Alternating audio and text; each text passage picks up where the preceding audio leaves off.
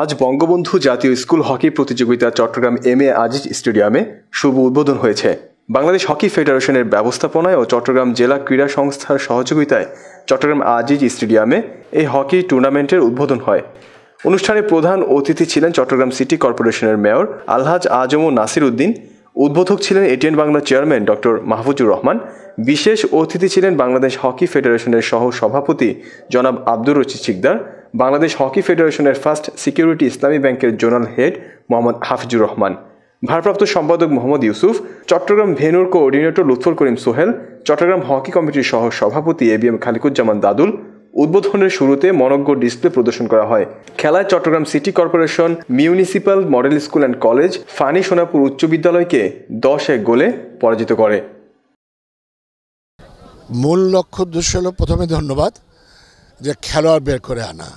School করা মানেটা কি, যে খেলোয়াড় তুলে আনতে হবে। সে তুলে আনার পিছনে কিন্তু ইতিহাস আছে।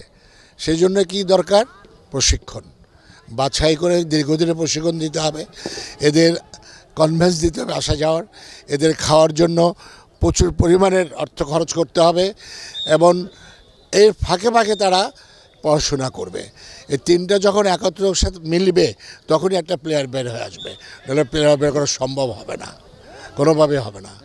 এইগুলো যখন আমরা দেখব সব দিক দিয়ে, ক্রিকেটের যেমন বাড়ছে প্রচার, ফুটবলেরও বাড়ছে প্রচার, হকির প্রচার বাড়াতে হলে আমাদেরকে সবাইকে একসাথে কাজ করতে হবে এবং প্রত্যেকটি স্কুলে এটা কম্পালসারি করতে হবে। হকি খেলা ড্রিল স্যার, ফিজিক্যাল টিচার যারা আছেন তাদের কিন্তু অনেকখানি এখানে হস্তক্ষেপ করতে হবে।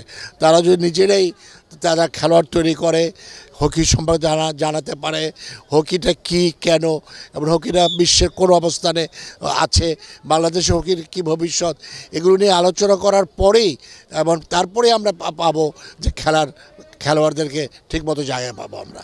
2013 সালের পরে আজকে বঙ্গবন্ধু জাতীয় স্কুল হকি প্রতিযোগিতা 9টি ভেন্যুতে শুরু হচ্ছে।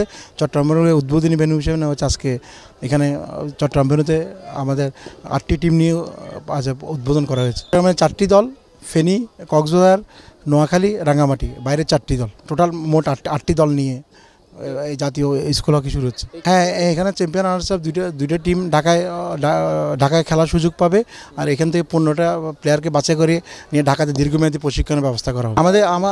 আমাদের এরপর আমাদের সিজেকেএস হকি লিগ হবে, এরপর অন্যান্য টুর্নামেন্ট, অন্য বঙ্গবন্ধু জন্মশতবার্ষিকীতে আমাদের সিজেকেএসে একটা টুর্নামেন্ট হবে।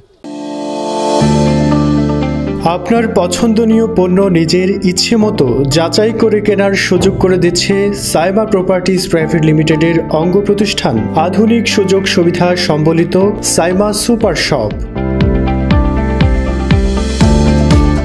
নিত্য প্রয়োজনীয় সকল পণ্যই একই ছাদের নিচে পেতে আজই চলে আসুন সাইমা সুপার শপে। সাইমা সুপার শপ, সাশ্রয়ী মূল্যে সর্বোত্তম পণ্য।